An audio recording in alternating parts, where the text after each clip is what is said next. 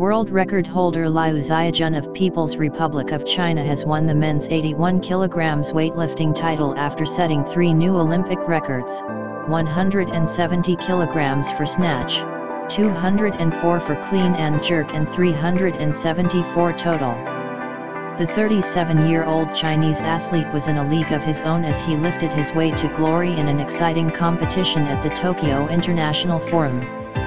LYU led after the snatch, lifting 7 kg more than his nearest rival Zacarias Bonnat of the Dominican Republic, who became the first athlete from his country to win silver at Tokyo 2020 and the first ever in weightlifting with a final score of 367 kg. However, LYU scuppered any doubts about who would win the title during the clean and jerk, as he lifted a new 204 kg Olympic record, a mark equaled moments later by Bonnat.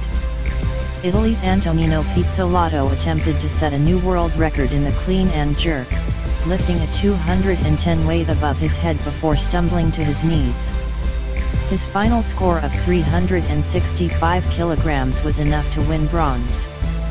But it was LYU who will leave the arena as Olympic champion and record holder after his final score of 374 kg left him in an unassailable position at the top of the charts.